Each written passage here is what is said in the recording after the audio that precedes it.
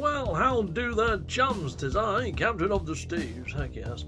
And yeah, it's just a little shorts video about my Dragon Ball Z aquarium setup. So, here is my Dragon Ball Z aquarium setup. You can see one of the jellyfish over at the back there, sort of all forlorn, dead. Well, they're just rubber, so it's not really dead. But look, you see all this algae growth that I'm getting on the actual glass? Well, that's because I have a window in this room.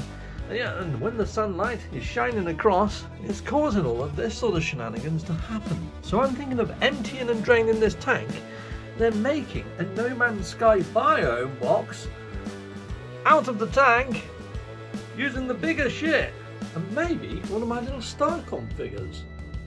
Yeah, because I think that could work quite nicely, people in the viewerverse. Heck yes.